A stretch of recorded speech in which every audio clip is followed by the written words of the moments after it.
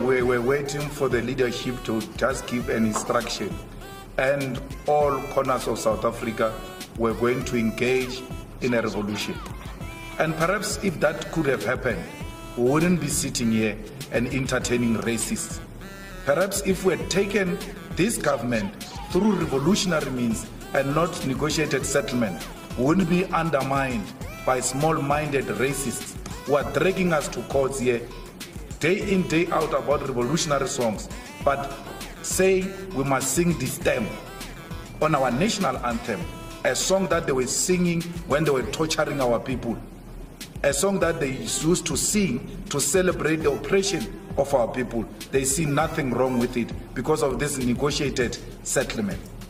Perhaps that should have happened. Maybe you would have respected us. You have no respect for us. We still have you here. You still have our land. We have a constitution that we are embracing, all of us, but more celebrated by you. Because a revolution took place, my Lord, where the oppressor lost nothing. Where have you ever seen a revolution taking place where the oppressor loses nothing? And then the oppressor celebrates the triumph of the revolution.